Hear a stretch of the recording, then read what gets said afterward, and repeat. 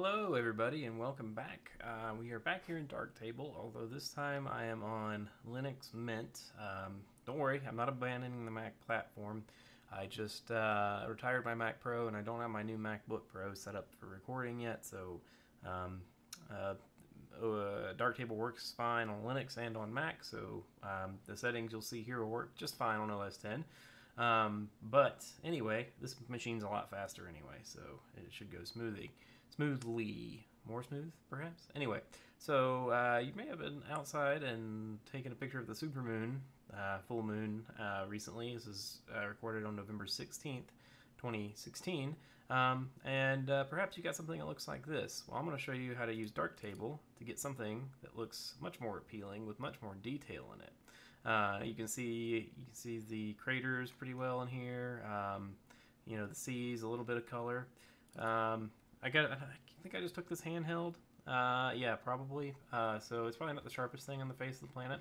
I took it with a Nikon crop camera D7000 and a 300mm lens, so it's not anything spectacular, just run-of-the-mill equipment. I do use a telescope for more serious astrophotography, but for this sort of stuff, you know, quick shots of the moon, a little lens will work fine.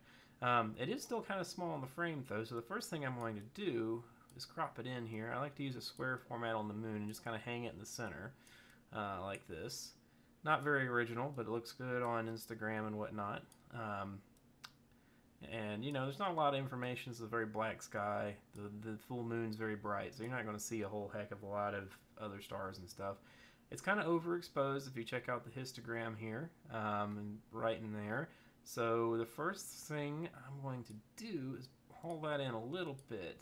And you can see since I shot in RAW, that detail is preserved and it's still there. It still looks kind of flat though. You can try to add some contrast by coming here, but in this slider, this slider here is kind of mediocre. The saturation's okay, but I'm not a huge fan of that either. Actually, for this type of shot, I like to use the tone mapping module. And when you first cut it on, it looks like garbage. No other way to put that. It looks terrible. But you can see all the detail that's popping in here. So what you really need to do is bring down the two sliders here. These just kind of adjust how hard that effect hits. So you know, the more spatial extent, the more normal the picture looks, I find.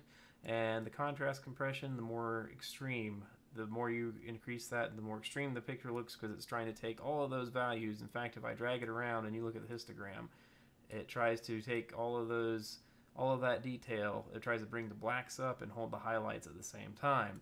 As you can see, they're creeping in from the left there. So really, I don't want, it depends from shot to shot, but for these moon shots, I want to keep the blacks kind of black, or really black, because I want that night sky to be just midnight black.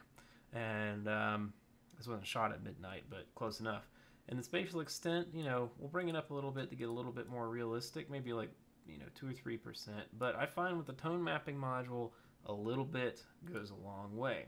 And you can see already that just from here, with the few adjustments we've made, just from cropping it to here, we've already got a lot more detail. This is already a lot better photo than what we started with, but we can make it even better.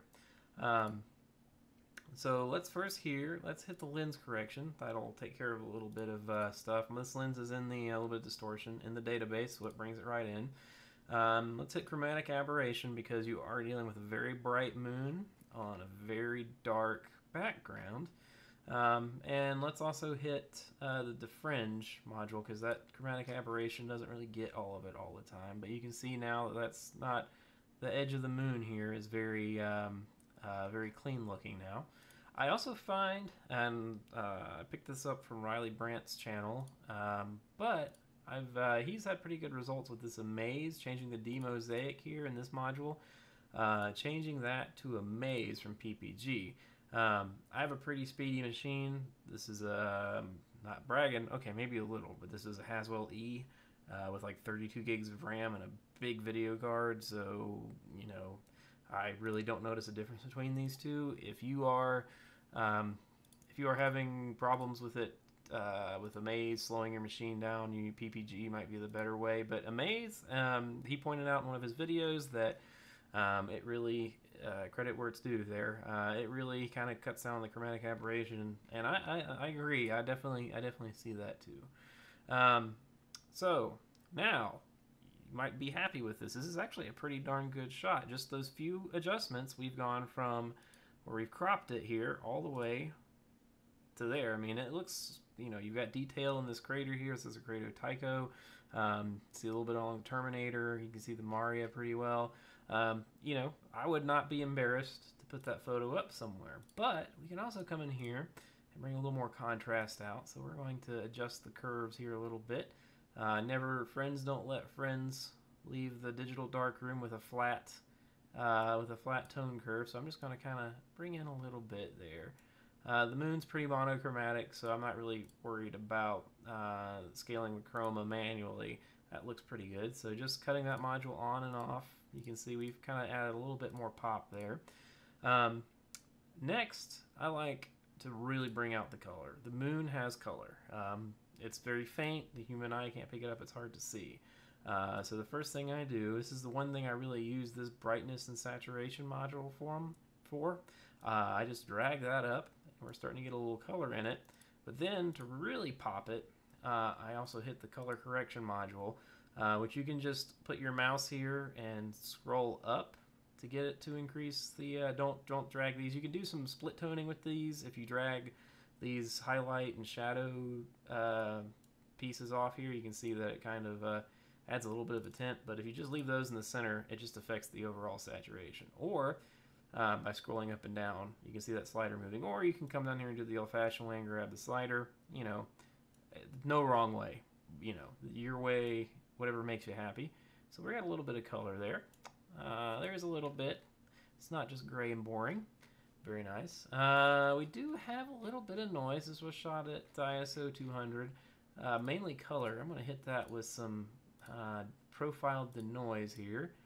Uniform HSV color. And that will, I'm applying that mask uniformly, so over the whole image, and using the HSV color blend mode, and that gets rid of all your color noise with the wavelet setting. And I just use that strength. I leave that strength pretty high. I don't see it losing any detail, and that looks pretty darn good. Next, I'm going to hit the equalizer module here in the correction group and really make this puppy shine. So we're going to bring up the fine details here, and you can really see things are starting to look good. You're really starting to see that kind of rough texture come through. The moon is starting to look almost three-dimensional there. I love me some equalizer module. To be frank, this is probably the best module and interface for wavelet decomposition I've ever seen. I'm also going to come in here and bring up the chroma, which is the color. So luma is like your contrast. This is going to be like kind of analogous to what you can do with the clarity slider in Lightroom if you're familiar with it. You can also, I like to come in here and bring up the bottom. So on the bottom side of this module, and there are other YouTubers, Robert Hutton I think comes to mind, does a very good in-depth analysis and tutorial on how this guy works, but I'm just kind of going like the practical, like nuts and bolts. This is how you get a good image out of it. I usually bring up the bottom side here because this is your noise floor, and just bring this up a little bit, and I'll take a little bit of that chroma noise out of there, that luma noise, excuse me, and then I bring up this end of it to bring in more detail, and just kind of fiddle with it till it looks good. You know, that's the thing. There's no, you know, this is your image. There's no right or wrong way, but you know, I kind of like that. You get a little bit of the detail down here in the fine edge, and you know, get a little bit of pop in the coarse too. And you're really starting to see this crater right here is really starting to pop. Keep an eye on that histogram. We aren't clipping yet. It still looks pretty good. And then the chroma, this is your color. So I'm going to bring in some of that fine detail color right in there. And, you know, in these parts and pieces here, you see that little bit of color in the Maria and the seas here, you know. The Apollo landing site, 11 was like right in here, I want to say. I don't remember. I'm an astronomer, but I can't remember off the top of my head. It really starts to pop out there. We'll bring in some of that coarse color too. And yeah, the moon really does have color to it, although that is a bit red.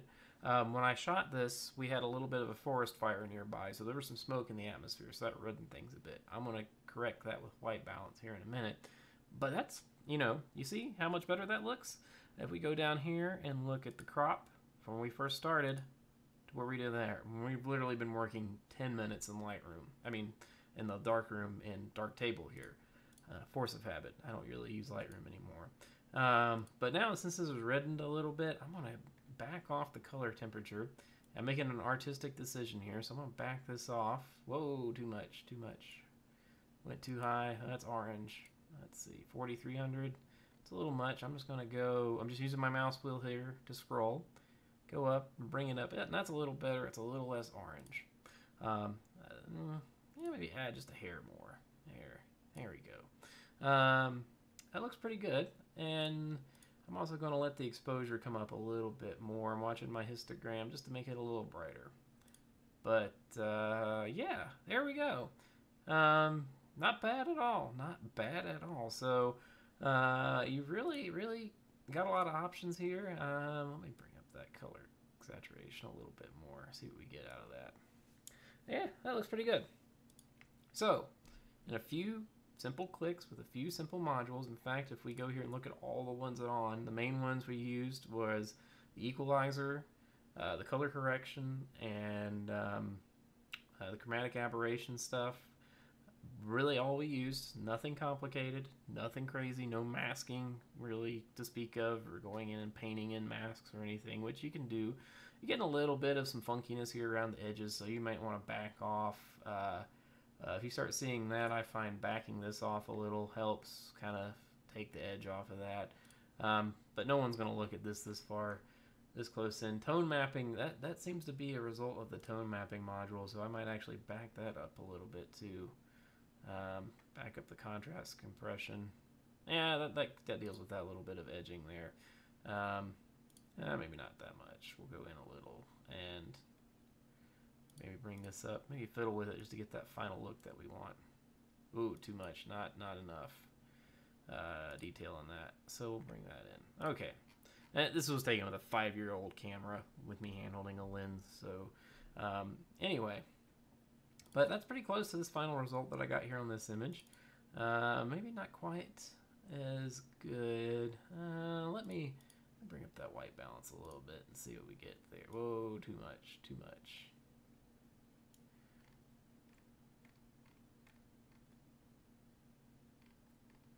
Too much.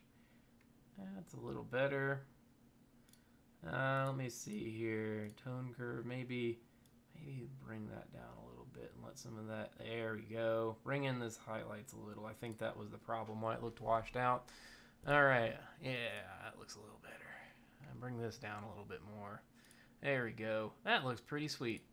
Again, you can come in here and fiddle with the color a little bit more. I may just add a little bit of a splash in there, more color with the equalizer. There, I think that looks pretty good. Yeah, so yeah, bring in the more coarse. Let's see what we get on the more coarse side, and just bring this way up there. Yeah, that looks pretty darn good. So now you've got a moon photo that has texture and color and detail to it. You know, again, we spent less than 15 minutes here, and we went from this to this. Fantastic. You can now share that out to wherever. Ooh, my wrist just popped. Sorry about that. You can now share that out on Flickr or Instagram or Facebook or whatever, and get those fake internet points that are so important. Yeah, that is the process I use to process my process and add some detail to my moon photos.